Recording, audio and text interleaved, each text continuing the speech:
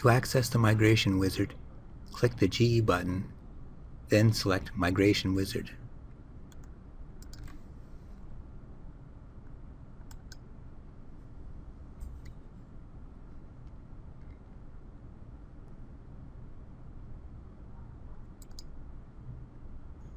There are 4 options available on this window.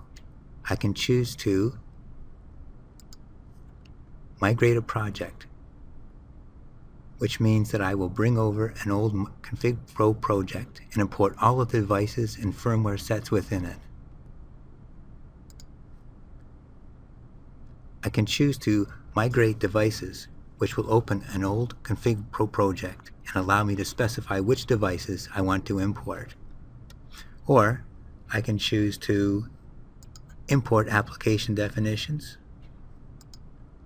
or copy application definitions. For this demonstration, I'm going to migrate an entire ConfigPro 6 project over to SGConfig.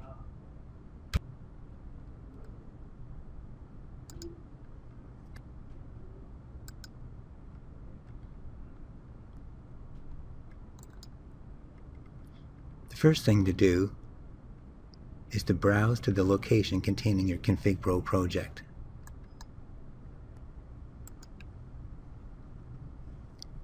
The first thing to do is to browse to the ConfigPro project.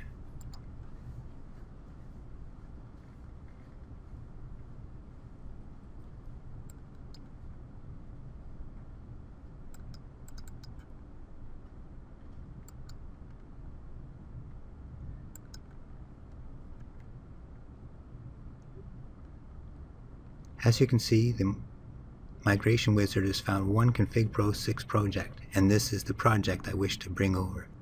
I'll select it in the list and then click Next.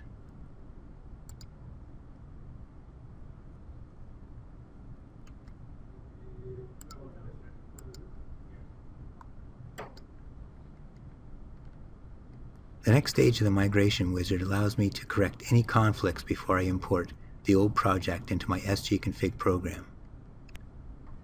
If there is a conflict between the names of the imported project and existing projects, then I would have to rename the imported project. Since all these projects have different names, there is no conflict issue, and we can move on to the next stage of the wizard.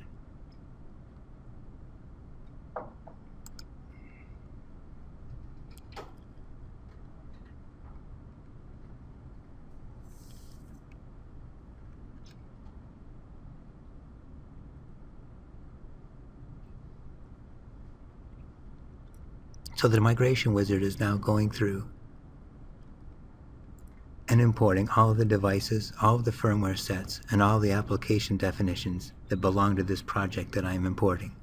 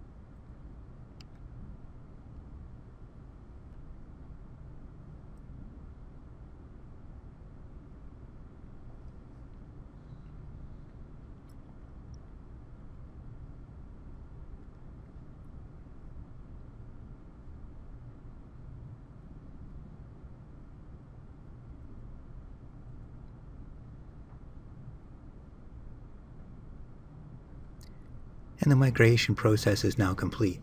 You can see a log here showing all of the devices that were brought over. No errors are reported, so I can now close the wizard.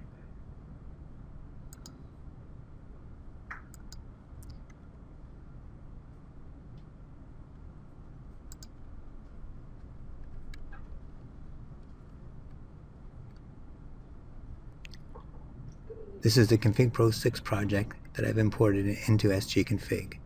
And the factory default D20 that was included in that project has been brought over as well.